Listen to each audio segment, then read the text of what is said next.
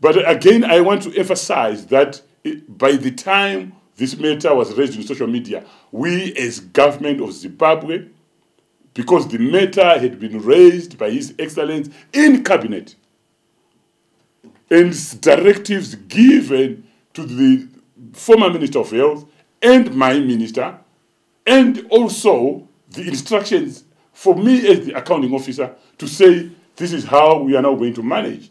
We were already taking corrective action. But coming back to your question, please.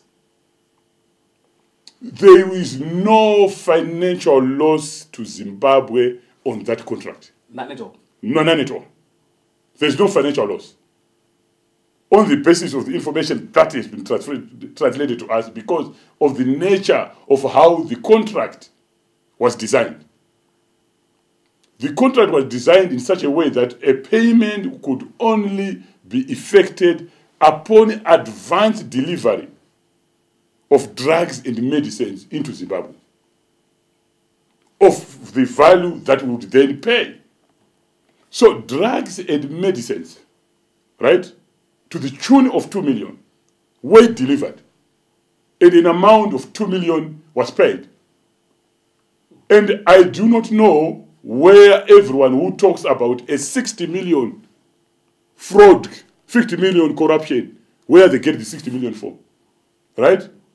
So if someone illegally tries to sign a contract, why would someone then come and say there's a contract that has been signed when the contract is illegal and it's been cancelled? Why does it become part of a narrative? So government of Zimbabwe did sign a contract of 20 million illegally. And that is it. We have no other legal contract that we signed. So this amount of 60 million is a lie. We never, ever, at any given in time, as government of Zimbabwe, had a valid contract worth 60 million with this particular supplier. Never. Right. But drugs worth $2 million were delivered and paid for.